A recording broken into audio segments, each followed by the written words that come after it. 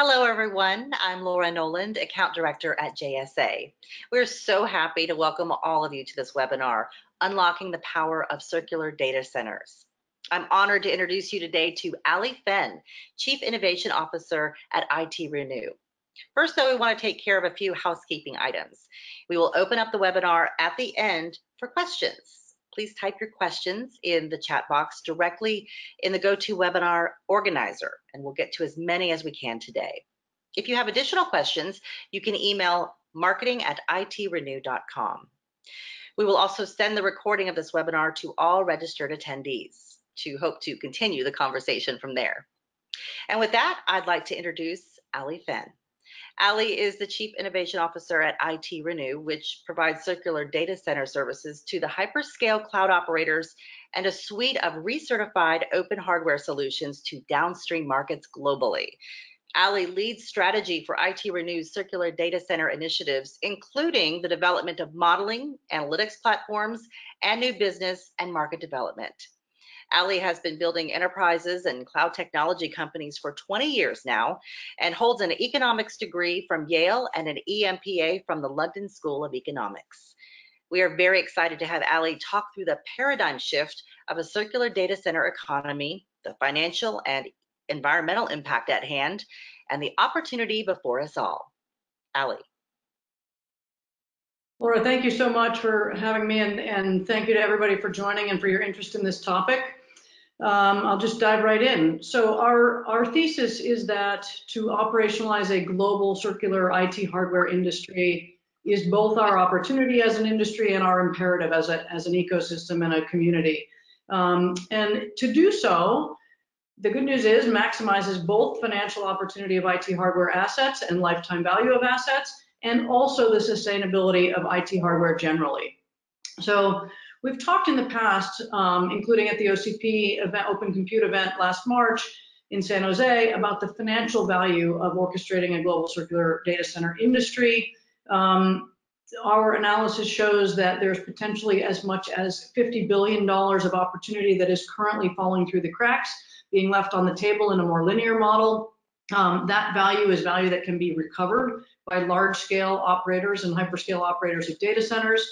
And on the flip side of that, there's as much as a $10 billion annual market that is markets that are currently blocked by both budgets and by access that could benefit from circular equipment or recertified equipment. So we know for sure that there's a financial opportunity here to move towards more circular models. What we want to talk about today is really the sustainability opportunity and decarbonization in particular, in light of an industry which is growing immensely and operates at scale that's nearly inconceivable.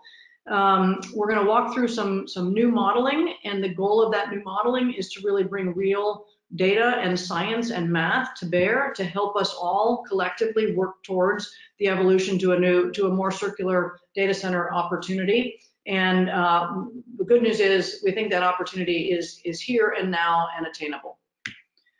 So quickly before we go into the analysis and the opportunity for circular data centers, I want to set some context on who is ITRenew. We've been in the business of working with hyperscale data center operators, large-scale data center operators, and doing decommissioning of IT hardware assets since 2003. We provide a suite of services to large-scale data center operators. Those include data sanitization and secure data center decommissioning, both from a logical erase perspective and a physical operations and removal and remarketing perspective. In order to do that and to turn those valuable assets that we decommission into as much value as possible, we have a suite of products which we sell under the Sesame brand name, which include full rack scale systems as well as other form factors and remanufactured environments, and those collectively have returned over $1 billion of value to the ecosystem generally. Now, it's important that we work with some of these very large scale operators, that those relationships and our position in the industry are really what helps us to be able to then orchestrate the downstream markets and do the product recertification, the product support, warranties, and delivery into useful and accessible markets downstream. So a little bit of context on circular data centers. Let's talk theoretically first. Linear models across global industries, including ours and others, assume that we take materials, we build things with those materials, we make assets, and then we dispose of those assets at the end of their lifetime. It's a very consumptive kind of a model. In a circular model, the theory is regenerative rather than consumptive, and the goal is to take as little as we need from the earth and keep assets in their highest value, highest utility value for as long as possible. So maximizing the collective longevity across multiple lifetimes, multiple pathways for those assets, and deferring as much of a drain and a need as we have on the environment. So in our instance specifically, what that looks like is we used to think about decommissioning as sort of a last mile opportunity where we would receive equipment out of large scale data centers, and then we would recover as much value for it, typically in the form of components, as we could, and then recycle the rest of the material. Instead, we now think about this whole concept much more holistically from the very design of equipment prior to it even entering its first lifetime in a data center. And then we orchestrate globally a singular stream of operation, a singular operational stream, which then feeds multiple different cascading lifetimes and value recovery opportunities for that equipment, all of them representing incremental value over and above the traditional model of simply harvesting components and recycling residual stuff. So that includes reuse in internal environments within a primary data center opportunity. It includes moving that data center equipment through a full recertification process and into secondary data center environments, again, minimizing the waste and the energy needed to transform it because it's going data center system to data center system. We think also about then how can we remanufacture these higher order elements of compute and storage into non-data center environments, but that maintain more value and create more lifetime value and more longevity prior to getting into components. And then of course, we continue to do the rest of those things that we already did. And the idea here is that if we think about optimizing the mix across these flows and keeping things as up and to the left as we can, then we recover as much value as we can. And of course, that then avoids new manufacturing and it should enhance our sustainability. And that's the thesis that we're going to test here today and roll out and reveal the results of the new data on. So there is no question that the cloud industry, the technology infrastructure industry, all of the immense power of the technology industry at large is incredible, right? We are on track to solve some of the world's most complicated problems in ways we've never ever thought of. The potential for positive impact is immense. But the sort of less discussed thing is that we also are on a very dangerous trajectory here. I sometimes say that we have sort of a dirty underbelly to the industry.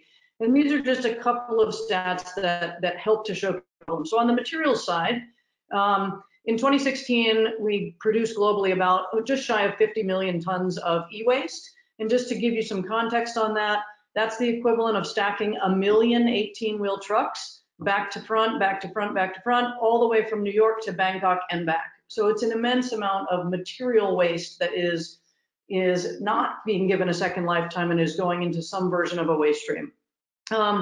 Similarly, there are people talking about the fact that we may actually run out of the elements that are required for electronic components within the next 40 to 50 years, and that we better start doing things like mining the deep sea beds. And I propose that that's not the right idea, that we need to be instead thinking more proactively and strategically about how we are thinking about life cycles of equipment and maximizing those in new and interesting ways. Now, on the carbonization side, which is where we're going to really focus today, and the recent modeling has really focused, again, dangerous trajectory, right? If you think about things like AI and natural language processing models and so forth, this one stat talks about the fact that we may see AI consuming 10% of global electricity within the next few years. I actually have heard people at major cloud providers talking about the fact that that's probably a low estimate. This sums up in the stat that basically says currently as a global digital technology industry, we are responsible for about 4% of global greenhouse gas emissions or global warming potential. And there are some estimates that we're on track to double that to 8% by 2025. Now, the importance of that is that while the rest of the world is arguably, hopefully, trying to track towards this 2-degree global warming target, this basically shows that we're kind of going the wrong direction. And this is, again, why we need to be, as an industry, doing everything we can to be getting out in front of this and saying, hey, let's harness all that positive potential, but let's do it in a way that isn't catastrophic in another regard, right? So let's look at IT hardware specifically. This is from research published by Gartner in August of this year. 65 million servers deployed currently in data centers that have an average of 50 racks or more, so 65 million installed base. The forecast from now to 2023 is that approximately 14 million servers will be sold into those environments over the next 4 years. So we should, if the math was simple, we should end up at 121 million servers deployed at the end of 2023. But it turns out that it's not quite that simple, and that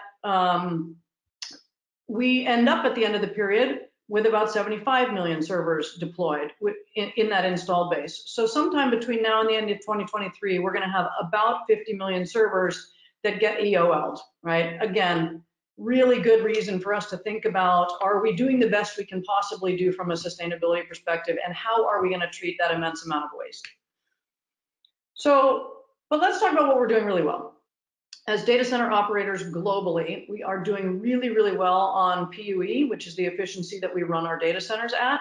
We're doing really well and continue to drive gains in performance per watt or computational efficiency. We are getting better at utilization. We're getting better at making sure we're not wasting power. We're getting better at power scaling along with that utilization. And we're getting better at cooling and so forth in the data centers. We are also doing a very good job with renewables, which is super important. So this is just a snapshot of headlines. Everybody is working very hard at this. Just this past week, Google announced another $3 billion and 10 new renewables projects in Europe alone. And it's not just the major hyperscale people, right? This is happening across colo facility providers and much smaller kind of mid-sized data center providers as well. And this is absolutely critical. We need to continue the march on this front. Nothing that I'm going to tell you today is to have people take their eyes off this ball. In fact, we need to assume success here, right? The question that we're asking is, if we assume success here, then where else do we look? What other knobs do we have, given that we have this scary trajectory that we're on? So more specifically, everything we just talked about that we're doing well is really operational phase or run phase energy implications or impact. So often called scope 1 emissions. This is what we do anything from the time a data rack arrives in a data center and gets plugged in to the time it gets unplugged and taken out of that data center. Now, if we think about more holistically the life cycle of equipment, then we need to contemplate, how did that stuff get to the door of the data center, right? So what was mined? What was the material content of all of the stuff that becomes racks of equipment? And then what happens to that same stuff after we take it out of a data center? Those two phases are collectively called scope 3 emissions or embodied energy, and that's going to be the focus here. Just as a side note, scope 2 is not part of this analysis. Scope 2 is actually even further upstream. It's the energy that is required to produce the energy that's involved in running a data center, out of scope for this analysis. But we're going to focus on this picture of the life cycle in the data we're going to talk about today as a way to focus the conversation and understand, again, what those big knobs might be that we could look to turn next. So more specifically, more granularly, I would say, and this becomes the system boundary of the new analysis that we've just rolled out. The process looks like this. You take raw materials from the earth, you take energy from the earth, you create energy, and you move a bunch of ore to pull materials out of the ground in the form of mining. Then you process that material, you transport it somewhere, you then create all of the components that go into IT equipment in the form of boards, CPUs, drives, DIMMs, power equipment, and so forth, switches, and then of course the metal that goes into servers and racks and so forth. You transport those components again to someplace where they're assembled into their appropriate form factors, and then you transport them finally to this little sliver over here called use, which is the runtime or the operational phase. And then at the end of that lifetime in that data center environment, you transport them again downstream into some sort of recycling process, which typically involves sorting and shredding and then smelting. And of course, what we're looking at today is what are the outputs of that process? The outputs happen in the form of emissions, and they happen in the form of waste. And this is what we've looked at in the new analysis that we're going to talk through here. So specifically, I've talked about this a bit in terms of the life cycle. This analysis focuses on compute equipment only. Again, this is a very big, hairy, thorny problem when you think about the fact that in order to do that life cycle modeling, life cycle analysis I just walked through, you have to get real data and make assumptions about the material content of everything in that rack. So how much gold is on a PCB, how many capacitors, what is the nanometer technology that was used to make a specific IC. It's a very, very granular analysis. So we've focused on compute to make it manageable as a starting point. We've assumed OCP style racks, so very efficient cooling, no doors, that sort of thing. Bare bones x86 servers, as you see, predominantly in cloud data centers. In this specific analysis, because we rolled it out in Europe last past week, we focused on an EU data center based in Sweden. We've assumed component manufacture in China, and then rack and server assembly in Eastern Europe. Our methodology was to basically do a comprehensive literature review of all of the academic and industry papers that are out there and data that is out there. And then we consulted, actually well in excess of 10 experts across that inclusive life cycle, as well as specifically engaged with ThinkStep, which is sort of the leading consulting agency in the space, and they actually produced the Gabi software that contains the biggest breadth of data that underpins all of this. And then, of course, because we've been decommissioning equipment out of these environments and we handle it all, then we have a lot of our own ITRenew data about exactly what the content of these racks is and so forth. Now, importantly, this is a version 1.0 model. It is designed to bring real data and real science and real math to compel the ecosystem to continue to collaborate and work together. And I think it's the beginning, right? We have good confidence in the model, but it is very much a beginning meant to compel further conversation and analysis. So let's look at it. It turns out that if you look at a 3-year life cycle of equipment, which is very common in large scale or hyperscale data centers, this stuff really matters. Specifically, the pre-use phase, everything that goes into manufacturing IT equipment for data center racks has a tremendous impact from a sustainability perspective to the tune of 3/4 of the full picture. So what this tells us is that the thesis is reasonable, and that if we assume that we are going to succeed on the operational stuff, we're going to continue to make improvements in the grid mix and so forth, then this is a really good spotlight on where we can go next. And the point about circular economy here is, if we go back to thinking about multiple lifetimes and cascading of equipment, what we're really talking about is deferring the need for new manufacturing. What we're really saying is, can we take that rack and give it to somebody else who doesn't need to build a new one, right? And when we do that, you have the potential to really impact this 76% pre-use phase. So that's the next step in the model here. The next step in the model is, if embodied energy, that pre-use phase, time portion of the time span matters so much, then let's quantify a mini system that is circular, that allows us to analyze a circular model as compared to the base case. And in this case, we've assumed the base case is that very large data center operators take things and they run them for 3 years, and then they end of life them and throw them into some sort of a downstream decommissioning process, and they do the same thing over. So every 3 years, there's a new server coming online. On the downstream side, for much smaller enterprises or smaller scale data center operators, you typically run the equipment for much longer. In this case, we've assumed 9 years, which is very standard also out there in the industry. Now, what we've done here, and you can see, is we've built out a time sequence that lets us model how equipment how the embodied energy works, but also how operational energy works over time as is tied to Moore's law performance. And the only point there is, as newer equipment comes on, of course, it consumes less energy because we're making continuous gains, and we need to be able to account for that penalty and that increased opportunity over time. What you get is a 9-year snapshot that lets us compare circular model to a base case, more linear model. And this data is interesting as well. So if we could enable a second life, here in the dark orange, you see that 76% embodied energy, and you see the yellow is the 22% operational phase energy. When I move to showing the circular model, not surprising, embodied energy decreases significantly, again, because you've deferred the need to manufacture new equipment and you've cascaded equipment into secondary lifetimes.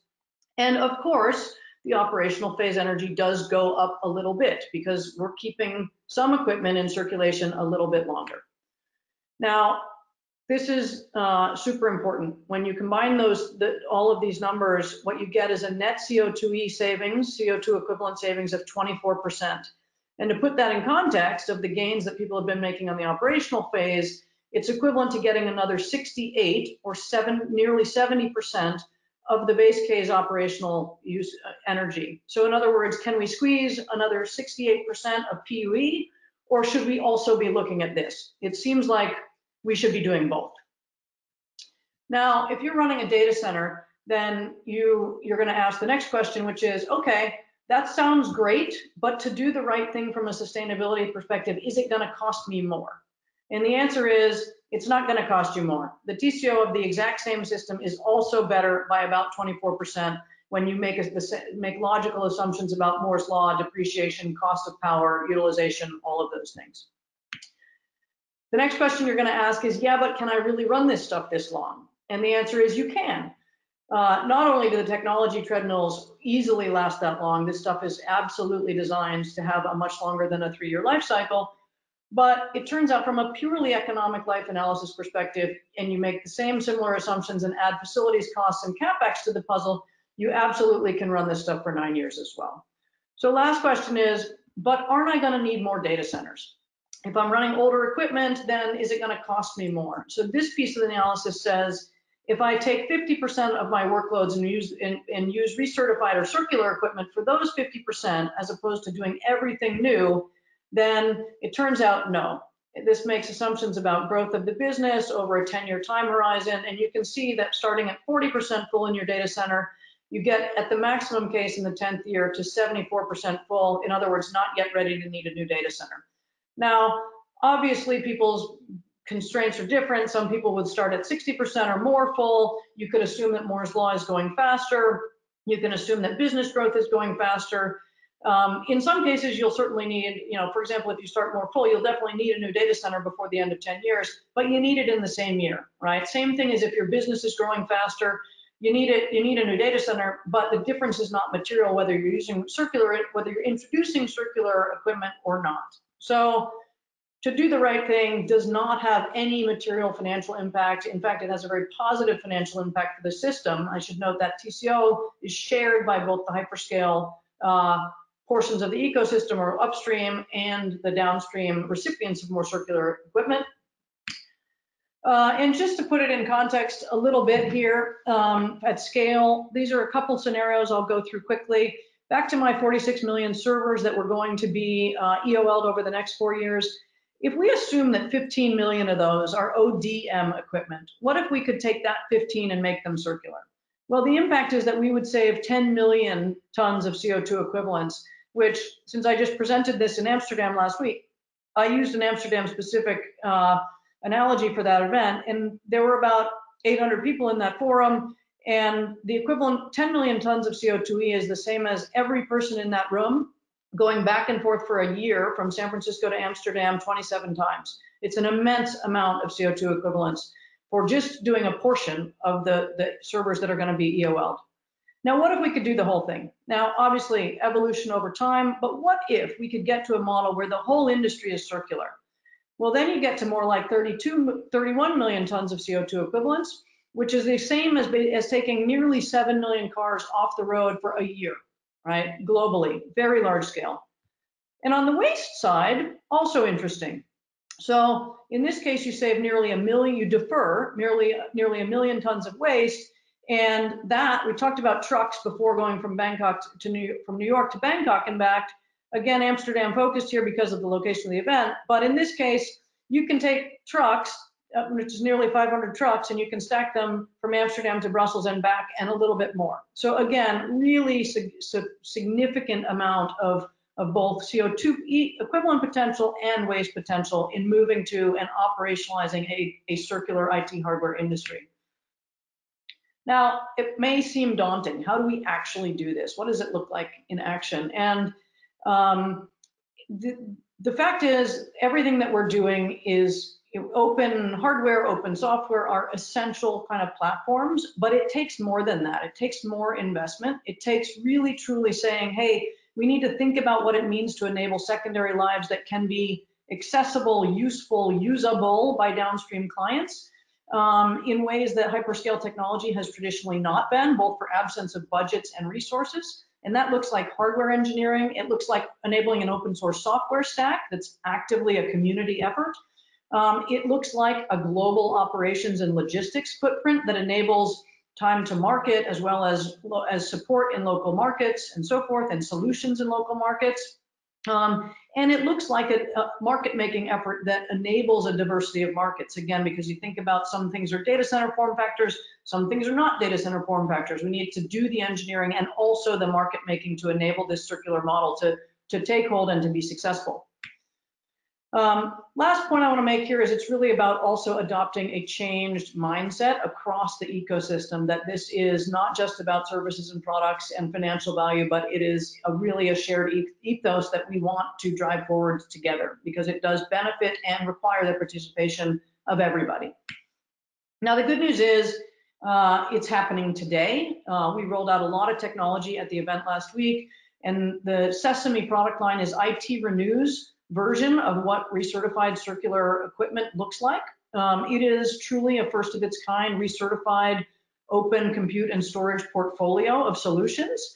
No compromise, performance optimized for all modern workloads, whether that's Kubernetes, AI, whether that's hyper-converged infrastructure, fully warranted and supported. Again, this speaks to the ability to make open ODM style hardware that's only been really accessible by the hyperscale community, really useful and usable for the broader ecosystem of data center operators who don't have those extensive, stables of thousands and thousands of engineers. Importantly, it's also new form factors. So not only can you get racks, but you can also repurpose this stuff into edge environments. There's a little image here shown of a developer system that helps people get on-ramped into broader rack scale deployments. And the quality is as good as new. So, just to hit on something I talked about before, it's really uniquely enabled by our relationships and our position in the industry of working with doing all the data center decommissioning for the hyperscale community and larger scale operators, that gives us the ability to bring a solution, a line of solutions market customers can rely on at scale consistently and get the same thing for whatever their needs are as they continue to grow over time. And then lastly, really disruptive economics is what catalyzes the opportunity for these downstream markets. So I talked before about the TCO benefit to the system being 24% moving to circular, but the TCO to a downstream buyer on a purely equipment basis is actually far in excess of that, because then you're not just comparing, hey, what's the opportunity of deferring new manufacturing, but instead you're actually comparing the opportunity to procure circular recertified equipment with the opportunity to procure traditional proprietary, much more expensive kinds of equipment, right? So there's an opportunity to bring really disruptive economics to unlock some of these currently blocked markets with really transformational TCO. So good news is it's happening. Lastly, just to close, I mentioned some of the financial opportunities at the beginning. This really is our shared opportunity and our imperative, given the growth and the scale and the immense trajectory that we're on as a collective industry. So we think, again, there's a $50 billion opportunity for hyperscalers to recover value. That is motivation for them to work with companies like ITRenew to help enable a circular industry and help enable the downstream markets. On the flip side, there's this $10 billion a year market that is currently estimated to be kind of blocked by both budgets and access, and that could benefit from and could be catalyzed by recertified or circular equipment. So again, shared interest in success and in connecting the dots. We have the Sesame product line that creates that connective tissue and enables us to actually implement this now. And then we have the TCO and the net CO2e savings of coincidentally 24% each when moving to a more circular model. And then finally, the last point I would make is, half of the world is still not online. The UN has a sustainability goal, one of the 17, which is about universal access, with the benefits of that obviously being both humane and personal, as well as for global economic growth and so forth. And yet there is forecast about $100 billion gap in IT infrastructure funding that is holding us back potentially from achieving that goal of universal access. So my hope and my thesis also is that if we can bring this recertified equipment, bring circular equipment into markets globally with very disruptive economics, with transformational TCO, if we could help unblock and free progress towards this 52% getting on the remaining 50% of people getting online, then that would be a great humanitarian sort of aspect to the story, in addition to what hopefully you're beginning to see as really interesting financial and sustainability opportunities. So with that, I thank you and hope this is of interest. Thank you so much, Ali. Thank you so much for sharing your insights today. We really appreciate it. Just as a reminder, we are now going to open it up for questions. Please type your questions in the chat box to the GoToWebinar organizer, and we'll get to as many of them as we can today. If you do have additional questions, you can also email marketing@ITRenew.com. Okay, let's take a look at some of the questions.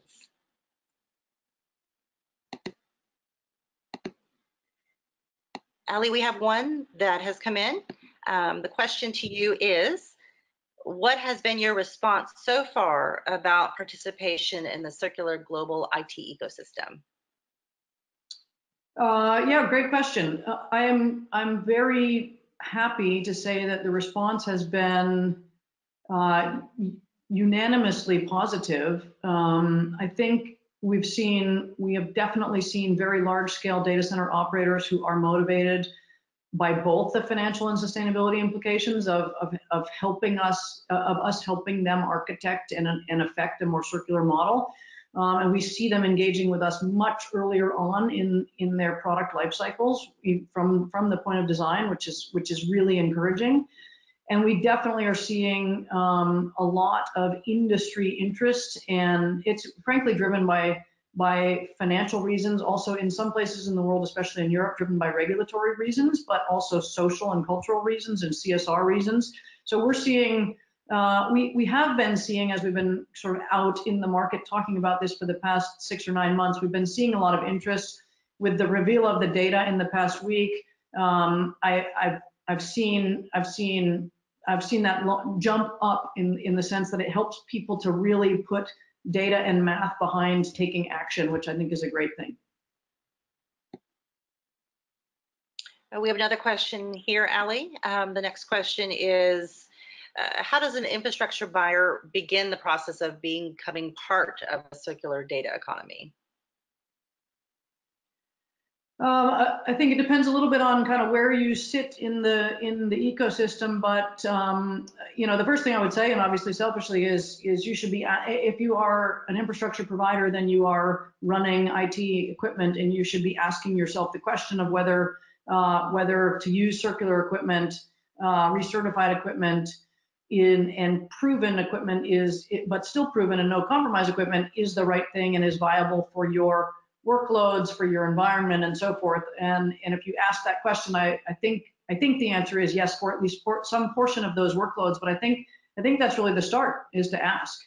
Now, if you're also already running a bunch of infrastructure, then similarly you should be saying, hey, am I decommissioning things in the most thoughtful and strategic way? what timelines am I decommissioning things on? How does thinking about circular data centers and different kind of decommissioning strategies affect my opportunity to recover more value and feed the other downstream markets? So I think the right answer is just to start asking questions about, kind of how do you fit in this, right? And anybody who's running infrastructure should be asking both those sides of the question. Okay. We do have another question, Ali, from the group. Let me pull this over. You did talk about Sesame and some of ITRenew's suite of products and services to help orchestrate and drive the innovation behind a circular data economy. Can you talk a little bit more about the technology available to support the transition to get to that circular data phase? Yeah, I think the key piece is that if we think about in the world that we live in, like all the hyperscale and large scale data center operators moved to first white box and then open kind of ODM equipment aggressively over the past several years. But they are uniquely able to use it and to deploy it and run it and so forth in a way, to design it and to use it and run it in ways that the rest of the world is not able to do. So the technology that has to come to bear to kind of make that same equipment viable and interesting and useful and valuable to lots of other types of deployment environments is it's got to be packaged into solutions that matter, right? So it has to be tested with common kinds of environments. I mentioned Kubernetes, I mentioned hyperconverged, AI, and so forth. It has to come with the ability to be supported and warranted because, again, those environments don't have the breadth and depth of resources. And it has to be able to be supportable, right? So one of the things that's a really interesting innovation here is that you see things in the industry on the open source firmware front, specifically Linux boot and OpenBMC, which enable this stuff to get out of kind of proprietary firmware and be supported, reflashed, and secure kind of going forward, right? So those are innovations that obviously ITRenew is participating in, but they're also very actively ecosystem initiatives. So for example, the Open Compute Foundation rolled out an announcement this week that's driven by their Open Systems Firmware group, which requires that by 2021 to be Open Compute certified, you have to provide your firmware in open source. And that's a huge advance because that helps us all be able to say it's truly no compromise. You don't have to give up support or so forth to be able to use this stuff going forward. So it's really a kind of a combined effort of hardware recertification, remanufacture, refreshing with open systems firmware initiatives that let us be able to bring, kind of complete solutions to market that can be viable for people outside of the largest environments. Ali, you also talked about reversing destructive trends that the industry is seeing at this time. Great information and groundbreaking data that you showed to support the evolution of a global circular IT system. So from your vantage point, where do you see in the next 5, 10, even 15 years where the circular data economy will go and evolve into? I think it's going to take off, candidly. I think the economics and the viability of solutions are going to be pretty hard to resist. I think that it is going to enable unlocking of lots of other markets, but I think it's not going to be just about equipment. I think it's actually going to be, we're going to see a lot of innovation on kind of business models and fully closed loops and reverse logistics and so forth that enable us all to orchestrate like a truly circular model with as little leakage as possible in very significant ways. And candidly, we're seeing, especially in Europe, we're seeing regulation that is absolutely going to compel that, in addition to the fact that I think just socially, we're seeing a lot more conviction in trying to make sure that as an industry, we're not, collectively kind of trashing the planet as we go, because we're trying to do good things, but that stuff, just in the same way that renewables and the power usage of these data centers came to the forefront about a decade ago, and everybody rallied to get behind things like PUE, and everybody radically changed the way things are done. totally rethought things like cooling in locations of data centers and hydro and all this stuff. So I think we're going to see kind of a wholesale evolution of the way that people, think about the industry, and optimization of, hey, sometimes I need super fast refresh rates of new equipment, and sometimes I don't. And I'm going to I'll have this very fluid and dynamic flow of equipment that is, that has closed loops architected into its business model as well as the technology. Wonderful. Thank you so much for sharing, Al. I really appreciate it, taking time to answer our questions today. We are out of time, though, at this point.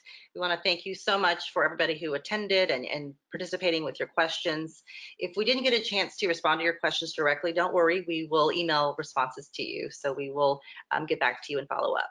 If you'd like to reach out to Allie directly, you can do so. You can email her at Allie.Fenn@ITRenew.com. Her email address is on your screen.